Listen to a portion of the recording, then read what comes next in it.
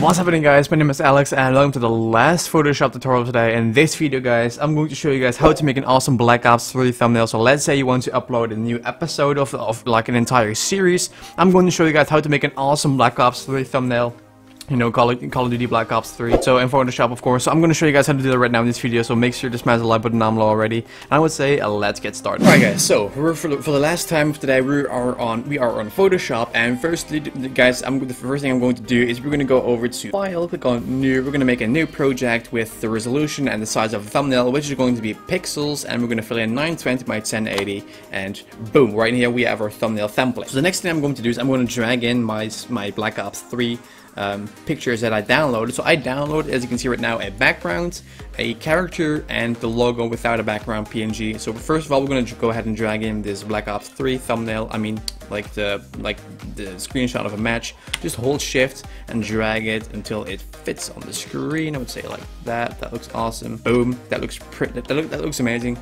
But as you guys can see right now, if you're going to put everything on top of it, it's going to look really sloppy and unclear. So you click on filter, click on blur, Gaussian blur, boom, and then it makes it's going to make the characters look loose from the background. So as you guys can see, you can also choose like the amount of blur you want. I would say this looks awesome. Click on OK. So boom, this is the first layer. This is the base of our thumbnail. Then I'm just going to go ahead and drag in a picture of myself actually. So let me drag in myself real quick. So that I'm going to put on the left of the thumbnail, so people can expect who they're going to like listen to or look at in the video. So let me drag in a picture of myself real quick. 12 seconds later. So there's me, but as you can see right now, I'm a little bit too small, so I'm going to hold Shift and drag it up. And as you guys can see, if I put myself right there, boom, that looks freaking amazing. So this is the first thing that we have already. This is myself, and then the next thing I'm going to do is I'm going to drag in a picture of a CS, of Black Ops 3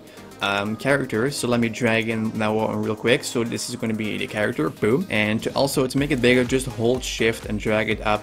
And I would say if I put this guy underneath myself, let's see, where could I put this guy? Let's drag this layer under myself.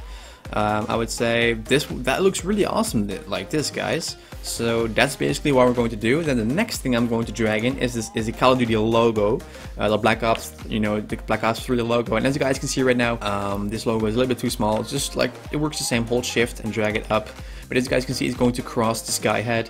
So I'm going to resize the guy, like this character real quick. Make it a little bit bigger. I would say like this. That looks freaking amazing.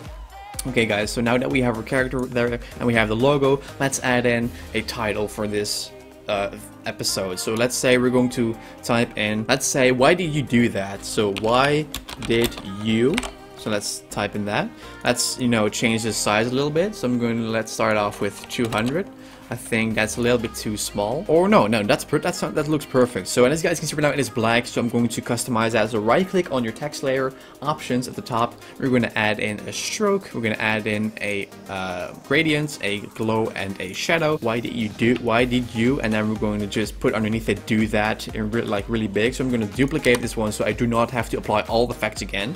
So as you guys can see right now, it says why did you? So we're going to change it from why did you do that, question mark, exclamation. And as you guys see right now, or you can keep it like this and put it like in the middle, or you can make it as big as why do you. So let's start off with making this bigger. Let's say 250. I think that's a little bit too small. 260. And let's see if we're going to put it like this. I think that's a little bit too big actually. So let's going to start off with 255.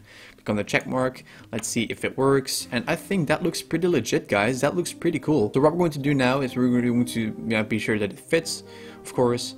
And then what we're going to do is just gonna let's say I'm gonna make do that like stand out.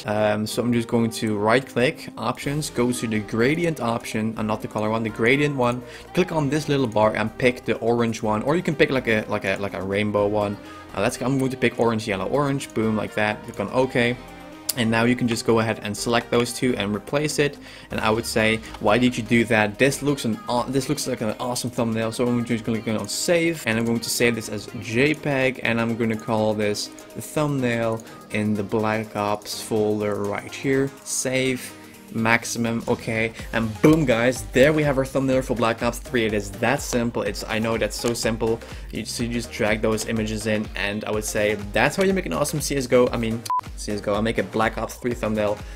So thanks again for watching. Hope you guys enjoyed this little small video about how to make a thumbnail for Black Ops 3, and that's it for this video. That's how simple it is, guys. That's how you make an awesome Black Ops 3 thumbnail. So thank you guys for watching, thank you guys for liking and commenting on this video, and thank you guys for over 31,000 subscribers. It's freaking amazing, guys. I cannot thank you guys. I cannot, you know, imagine a better audience than you guys. So thanks again for watching. Hope you guys enjoyed this video, and I will see you guys tomorrow for 2 videos of, you know, evolving into a better YouTuber as always on Saturday. So I will see you guys tomorrow. JustAlexHalford.